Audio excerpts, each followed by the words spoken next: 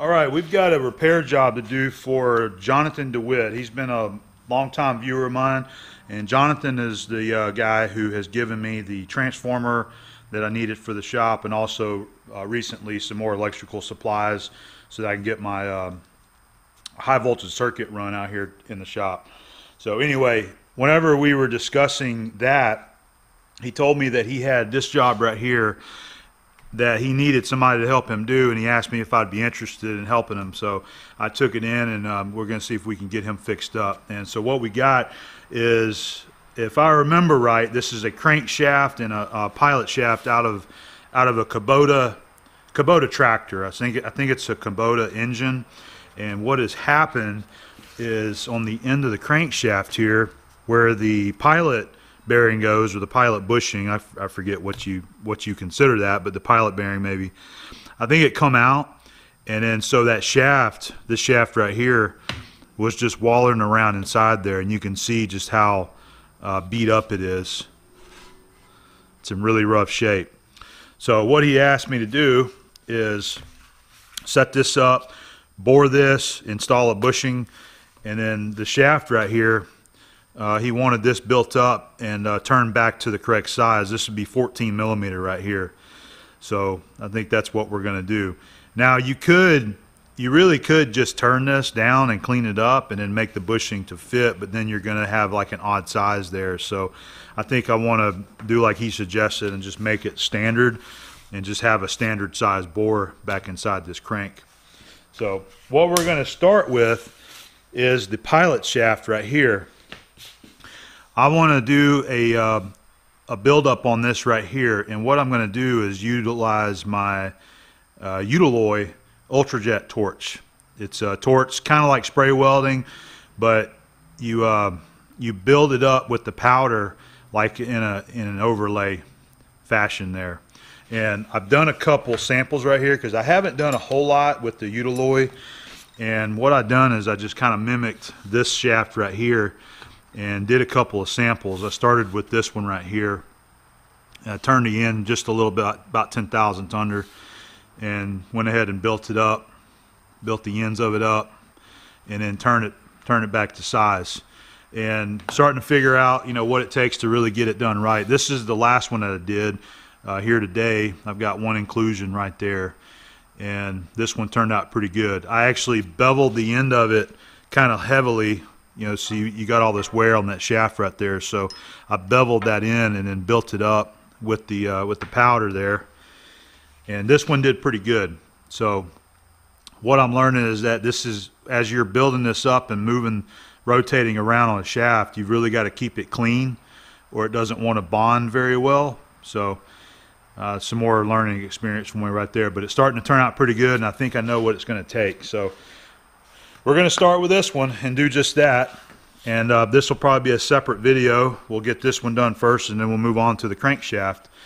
So we're going to start with this. We'll probably turn this slightly, turn it down a little bit, and then we're going to go over to our torch and start doing our build-up with our Eutalloy Ultra Jet. All right, first thing we're going to do is go ahead and clean this shaft really good. You can see the splines are packed full of grease. So we're going to clean this really well because you don't want any of that around your welding area.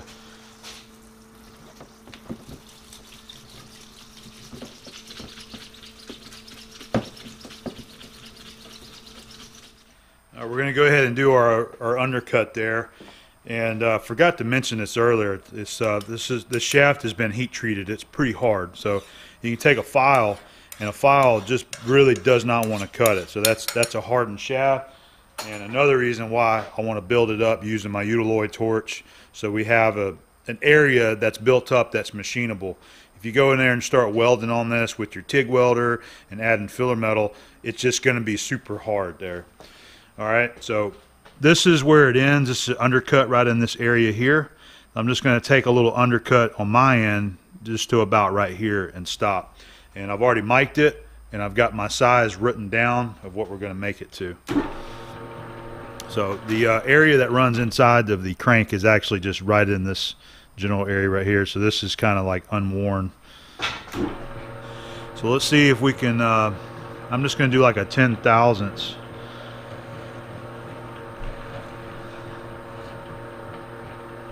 10 thousandths cleanup pass.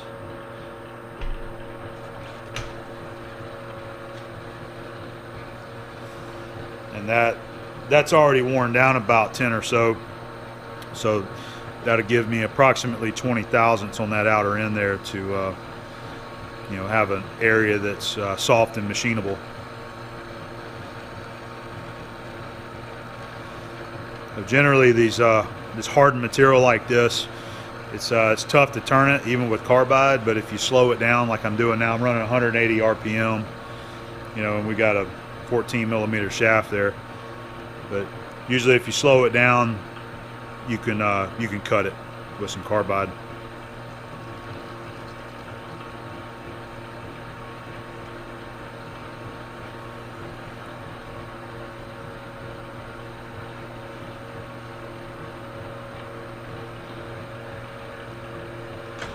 All right, I think that's going to be good right about there, because it doesn't go down that far. So, and then once we turn it down, hopefully it'll all blend together there. So this is the torch I'm going to use right here. This is my Eutalloy Ultra Jet, and it's made to be used with Eutalloy type powders right here, and I'm going to be using this one today. This is Chrome Tech 10680, and this is a good general purpose build-up powder for steel and cast iron, things like that. I'll tell you what it says right here on the package.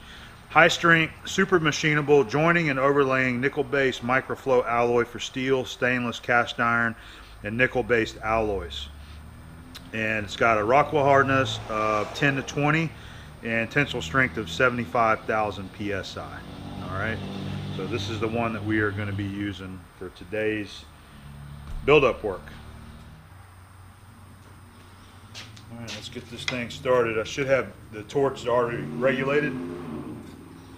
Got a trigger that you can pull there to turn it off. Let it kind of settle out here.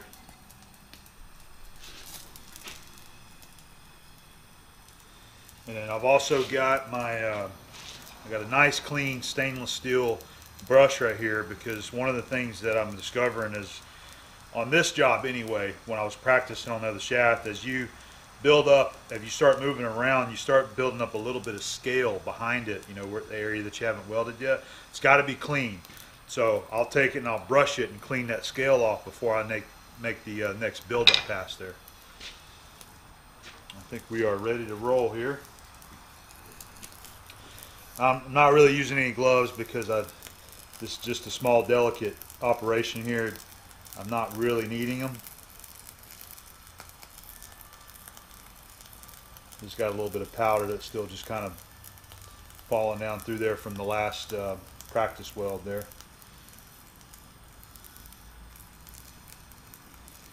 Just getting a preheat in. I'm going to start on that very end and try to get that end built up.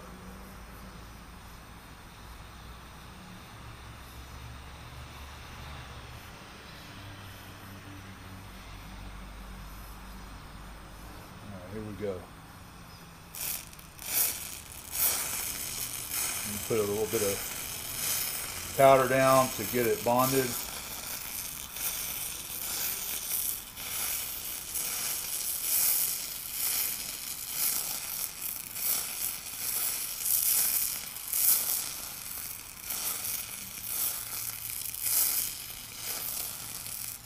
I think it's doing pretty good there.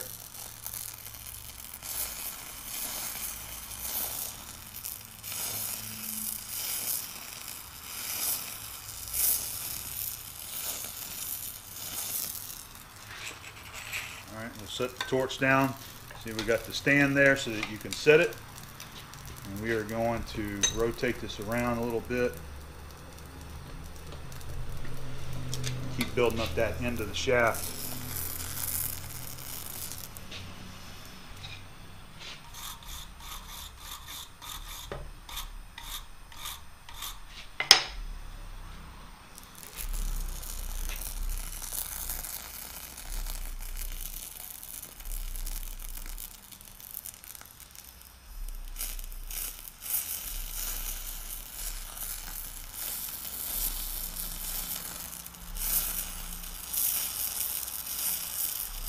You can really work tight areas, corners really well with this. This is the smallest tip, by the way. And I am just feathering that trigger little by little and just letting a little bit of that powder come out. I'm not holding it down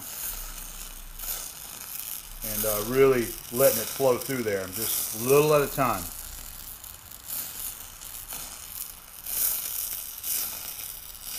And again, this is still practice mode for me after getting a little bit of training from our eutectic rep.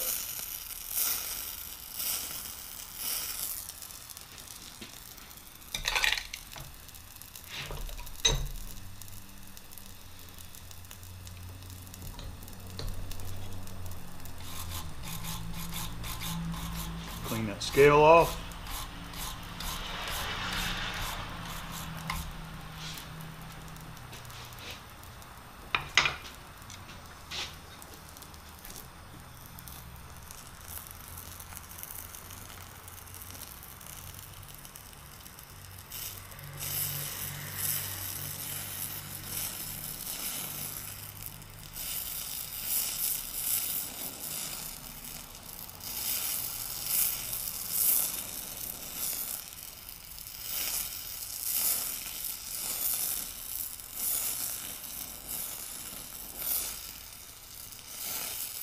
Work it from the side up, and I'm coming off, so you got to let it cool. Don't let it get too hot, and it starts to crystallize and fall around everywhere. Try to droop off there if you get it too hot.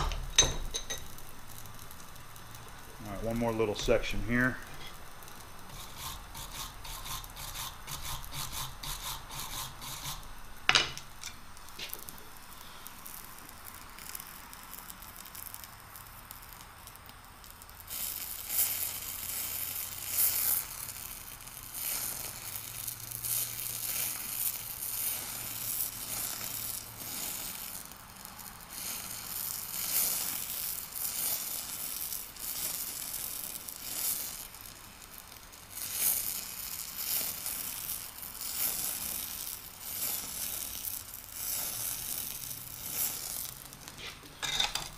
Okay, I think that looks pretty good there on the end.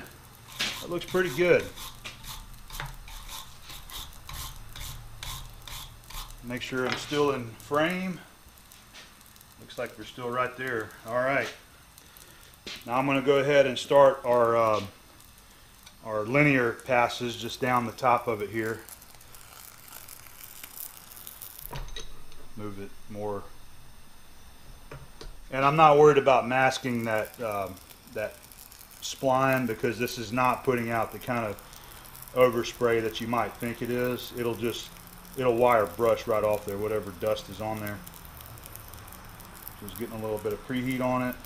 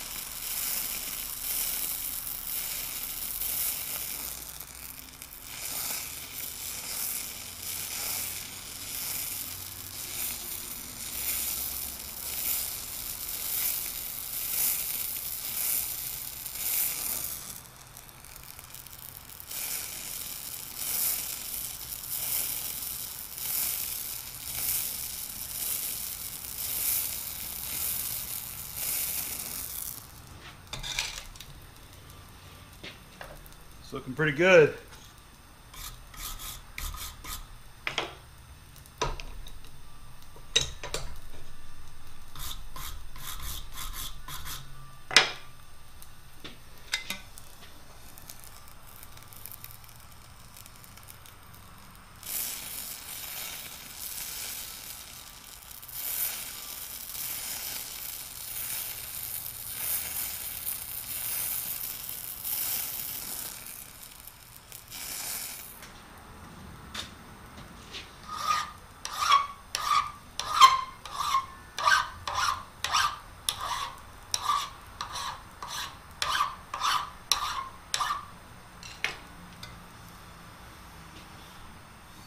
Need a little bit more than what that brush could handle.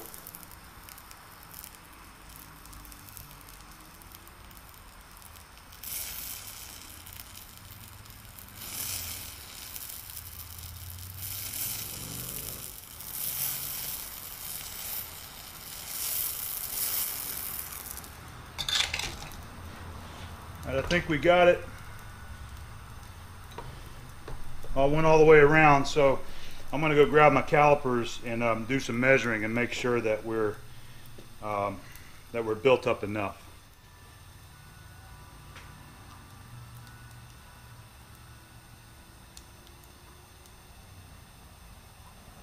I think we're going to be good to go up there. Let me see if I can get some more measurements in here on this. Right around, it's measuring right around 590 to a little over 600. So I think we got her. I think it is ready to go. We'll probably just leave it right there. I'm gonna go put it in front of the fan and let it cool. Light's probably blowing you out there. So we'll let it cool down and then go back to the lathe and start doing our turning. And then here's that trigger setup I was talking about. If you want to leave your torch set up the way you want, just pull that trigger and then you can undo it and light it up again.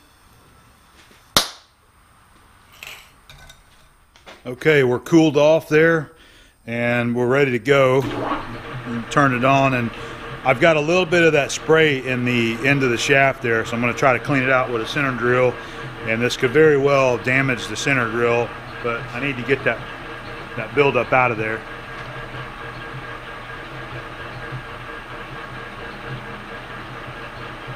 Really just cleaning it. We're not going to try to cut it.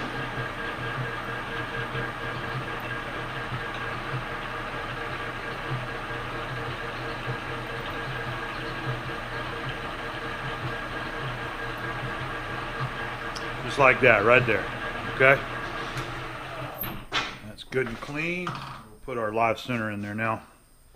All right, first we need to go ahead and face the end off.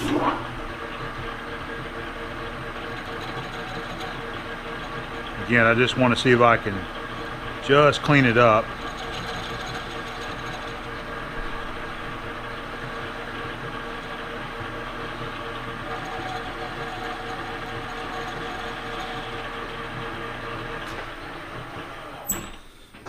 Okay, that looks good. Okay, we're ready to turn now.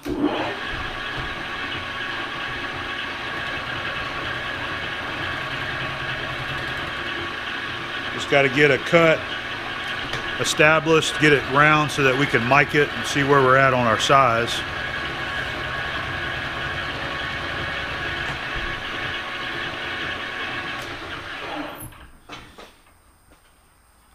I think I can get a measurement right there.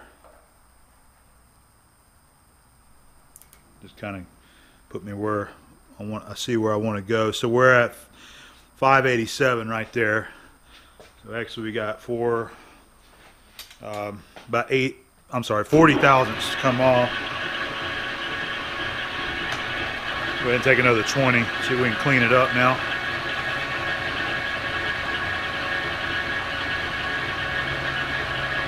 I got my fingers crossed that it's going to clean up all the way.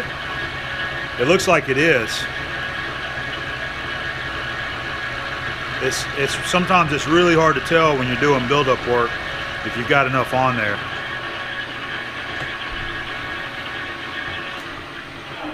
That's looking good. Yeah, there's still a couple lows, but not bad at all. That's going to clean up with what we got to take off there. So we still got.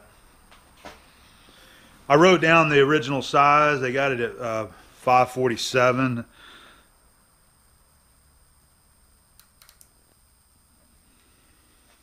Yep. 20 more thousandths. Go ahead and kick it up one more notch here.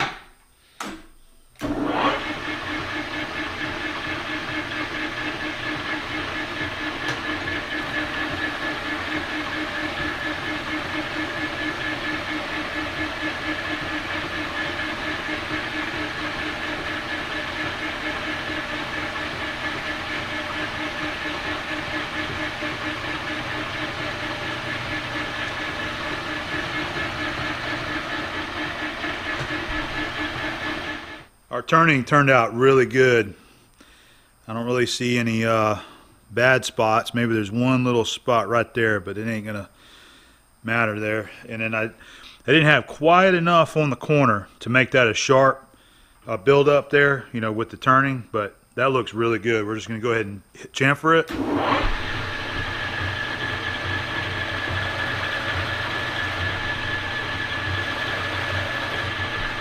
Just like that. That looks good. So we've got it at I've got it at 549 right there. So we got it 2/1000ths under a 14 millimeter nominal. I'm going to go ahead and do a little polishing on it to brighten it up and make it look good, and then we'll be done with this.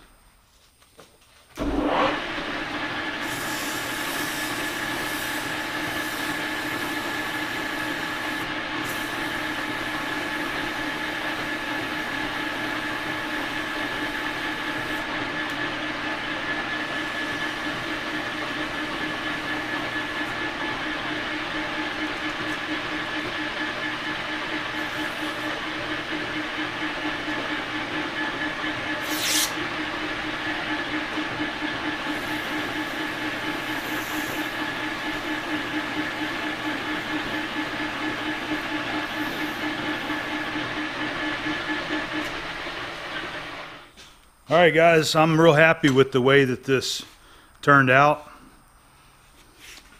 It welded up real nicely, and I do have a couple of really tiny inclusions. There's one right there. All right, there's a little speck in there, but not bad. This is actually the best one that I've done out of these test welds right here. These three. So this being the fourth one. I'm glad I got a little practice in, because it just takes a little practice to get the right feel and the right manipulation of the torch so that you don't overheat it and you know, just mess it up. So real happy with that, and it looks good. I really think it looks pretty good.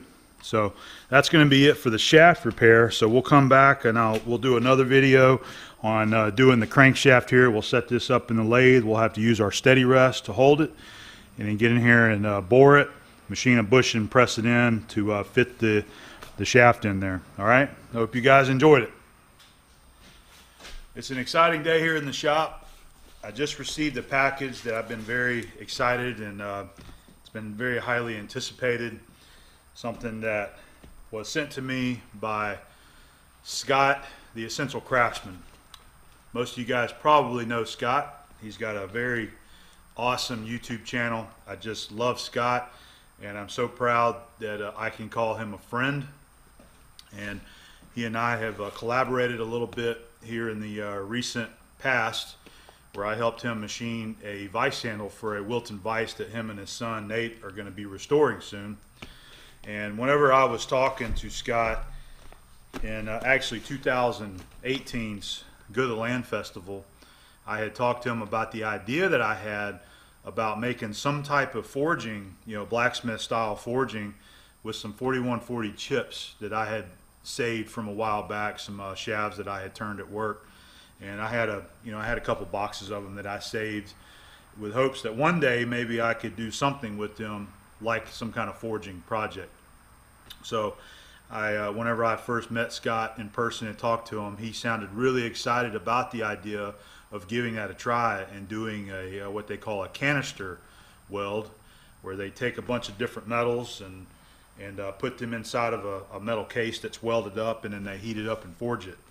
So Scott decided to take on that challenge, and he made something for me, and he's already got this video of what he built here over on his YouTube channel, so I'll have the link there.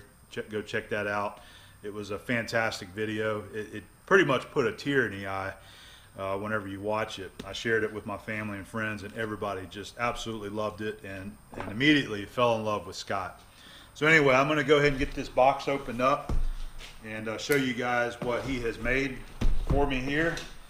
And he had texted me, or emailed me, I'm sorry, whenever he was thinking about what he wanted to make, and gave him some different ideas of some, you know, sort of like hobbies and things that I do. And he knows that we are now Abby and I are, we like to camp, and we have the new camper. So this is what he come up with to make for me out of those 4140 chips that I sent him.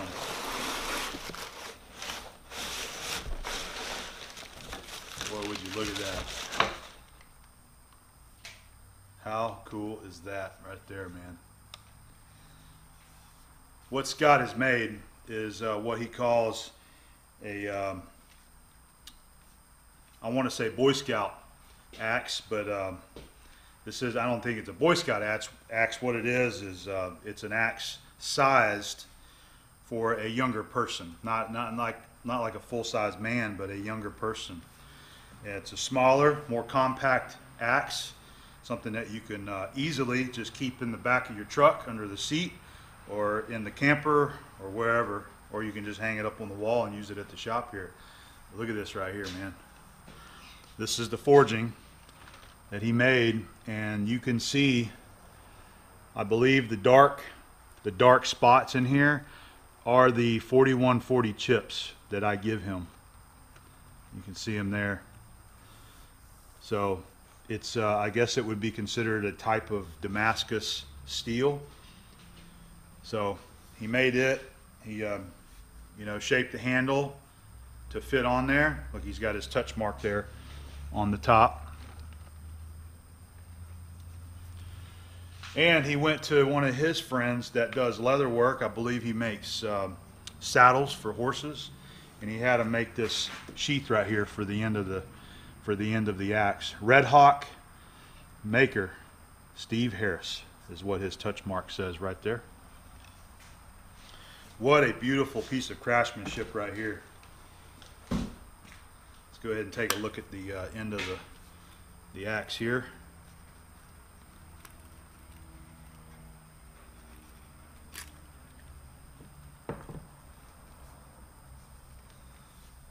That is so cool.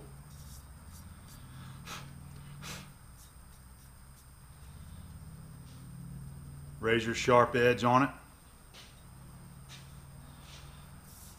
It's so fantastic to have an idea like this, just have some kind of idea to use with a leftover piece of scrap, and somebody takes their skill and their knowledge and turns it into something artistic. Just a wonderful job, Scott. I love the way he did the handle.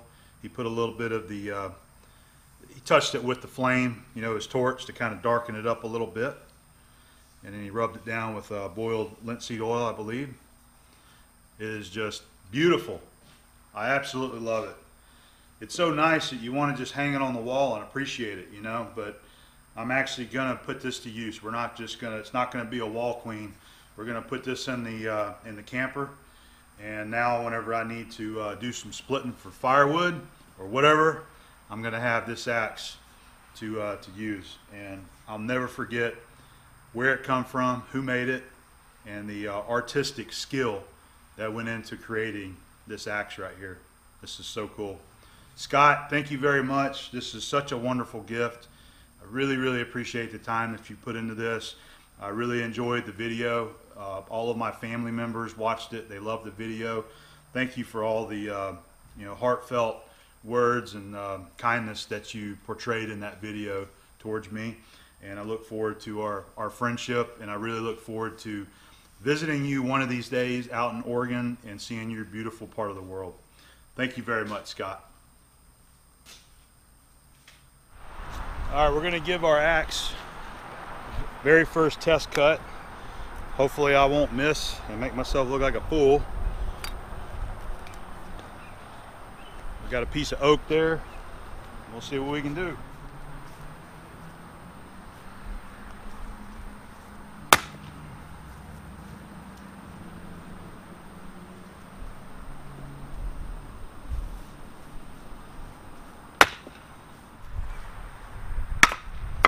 There we go. Not really counted much of a split, but we're getting there. Let's try it again.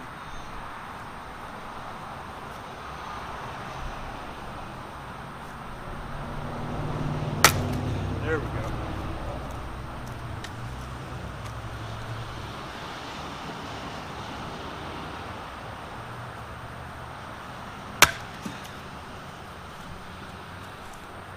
think it's gonna work, Scott.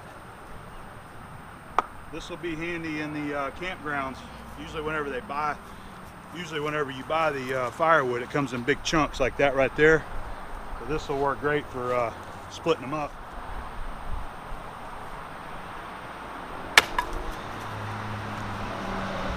All right. Well, I'm definitely no pro at splitting wood. Something that you got to do quite a bit to get a good feel and everything, but our new Essential Craftsman axe, I think it's going to get the job done in fine fashion. I love it.